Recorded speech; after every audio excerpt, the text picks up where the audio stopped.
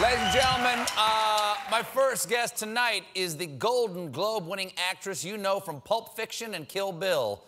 She now stars in Bravo's Imposters. From the guy over there. No thanks. Come on, gorgeous. Oblige me. Makes me feel like I'm not drinking alone. Maybe you should find some friends. Let's you and me be friends, huh? What's your name, sweetheart? I bet you got a pretty name. Go back, sit down, mind your own business. What's she gonna do if I don't?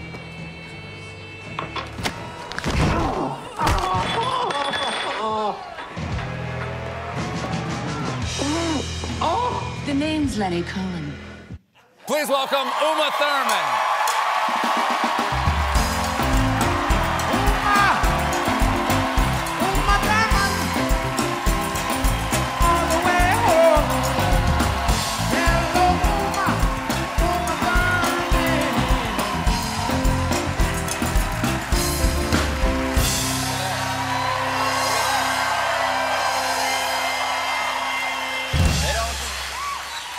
They don't leap to their feet for everybody, I'll tell you that. Well, we're so happy to have you here. Thank you. Now, I am a big fan of yours, and I just have to ask you one question here before we get started. Yes. Because I'm also a huge fan of Lord of the Rings. And, which is no secret. I found out right before the show, is this true, that you turned down the opportunity to play Eowyn in The Lord of the Rings? Yes. I would have played Eowyn in The Lord I of the know. Rings. And you would have been very good. But why? Why? No, well, actually, it was a very long time ago, and I do consider it one of the worst decisions ever made. But I had just had my first child, and I don't know. I was a little housebound. Didn't want to track your child down to New Zealand for 3 years? Yeah. I think I was a little unknown for me, but it's really definitely a regret. Now, that would have been, you know what, that would have been before you did Kill Bill. Yes, that's right. Totally different swordplay, though. Yeah. Totally different swordplay. Now, I understand that your dad, Robert Thurman, right, was a famous Buddhist. He actually was one of the... He's still a famous Buddhist, okay. Still with us. Still a Buddhist. It's working for him. He was actually a Buddhist, first American Tibetan Buddhist priest, is this true? Monk, yes. Monk, okay. Yeah. Okay. Yes. What does a Tibetan Buddhist monk do? What do they do? Well, they learn Tibetan, and they make vows, which he broke, you know, monastic vows. Like vows of celibacy? Of course. Hence, Uma Thurman is here. Yes. Glad he did. I'm glad he broke the vows. What was it like growing up with a dad who was a Tibetan Buddhist? Was it like, clean your room, I don't care, life is suffering? What do you... Yes. And then you had to transcend that. You had to transcend the suffering of clean your room? Yes. Did you speak Tibetan as No, a kid? I don't. He did. He does. Yeah? Yes, and Sanskrit. And He didn't, like, make you learn anything at all? Like your ABCs or 1, 2, 3s? Tashi Dale. I trust you. Actually, there was one Tibetan doctor that used to stay with us all the time, and he was a vicious backgammon player. And so I learned to count to 6 very well, which I forgot. Wow. But because he was cheating all the time. I've never heard the word vicious and Buddhist in the same sentence. A vicious Buddhist backgammon player. Now, you're quite famously one of Tarantino's great muses, and Kill Bill, you know, volumes 1 and 2 are an incredible series of movies. Thank you. Did you, if right now, how old are your kids? Can I ask how old are your kids? I have 3. I have an 18-year-old and a 15-year-old and a 4 3/4, she calls herself. Of course, it's important at that age. At what age did you allow your kids to watch Kill Bill? I waited as long as possible. Okay. But I think it was like maybe 4 years ago. Yeah? Yeah. They're like, Mom, you're a badass, or Mom, we were worried about you? Someone asked me about that, and then my son was like, Mom, it hurt. Like when they shot my mother in the chest, when they nailed her in the coffin. I was like, okay, I guess it was real good that I waited as long as possible. Yeah, sure. You have to understand that. I tried to keep my kids from watching my old show for as long as I could. Really? Yeah, I did, because I didn't want them, like, I used my own name, and there I am saying things I didn't mean with a straight face, and I didn't want them to, like, see me as, like, purely ironic, you know? So I would be putting them in bed and go, like, I love you, and they'd go, I get it, Dad. I get it, very Dad. dry. Yeah. So I understand wanting to keep your kids away from your work. Yeah. Well, it's nice just to be the parent at home. Yeah.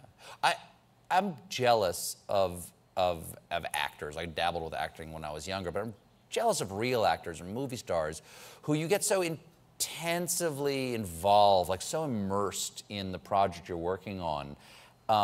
Like, do you still have sword skills? Like, if 88 maniacs attacked us right now, how many of them could you take out to protect me? Well, I probably do a better job than most people in the room. How much, like... First of all, I know exactly where the exits are. So I'm on my own. What is, like, what kind of training do you have to do for, Back then? Sword training, yeah. Back then, it was months and months and months of training. Really? Yeah, it was good for me, though. It was really good for me. I was always a bit of a klutz. They kind of tuned me up a little bit. Really? Yeah. You do not seem like a klutz I at all. was always very klutzy. They tuned me up. You know, the best thing for you is to learn new things all the time. Well, was that your favorite thing that you've learned, you know, in your sort of immersive world of being a movie star? Or is there something that's stuck with you that's more enjoyable than that? More enjoyable than pretending to kill people? Yeah. Well,